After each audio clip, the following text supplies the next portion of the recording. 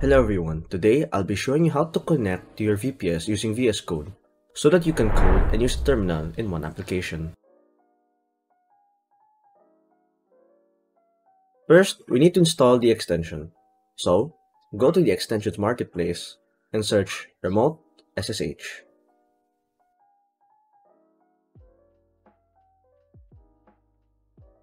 Click the first extension that you see and install it.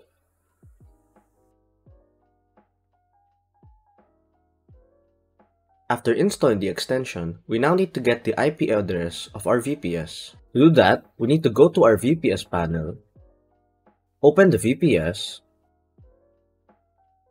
and copy the IP address under VPS information. Now, we go back to VS Code. We click on the Remote Explorer found on the left side of your screen. Click on the plus icon. And here in the SSH connection command, we type SSH root at, then paste in our VPS IP address. After that, click enter.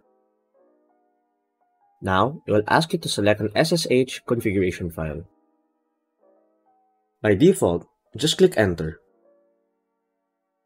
After adding our SSH connection command, you should see your VPS IP address under SSH targets.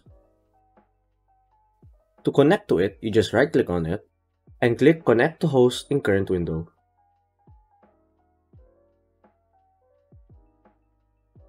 Now, it will ask you to type in your root password which you use when ordering a VPS. So just type it in or paste in your root password. And enter.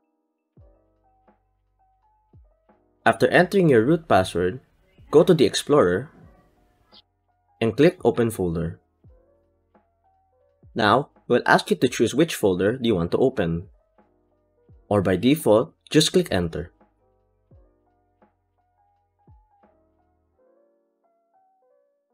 Now, we entered the root password again.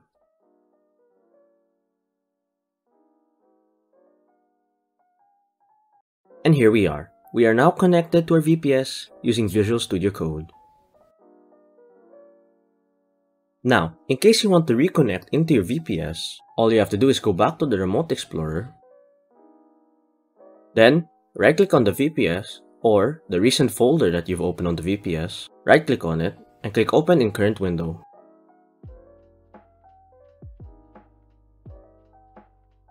And once again, it will ask you to enter in your root password to the VPS. So, I'll just paste in the password, click on enter, and here we are. We are now back to our VPS. Now, if you want to run your VPS terminal here in VS Code, click on Terminal in the top area, click on New Terminal, and now you can run your VPS commands in your terminal. I hope you guys found this tutorial useful, and I'll see you in the next one.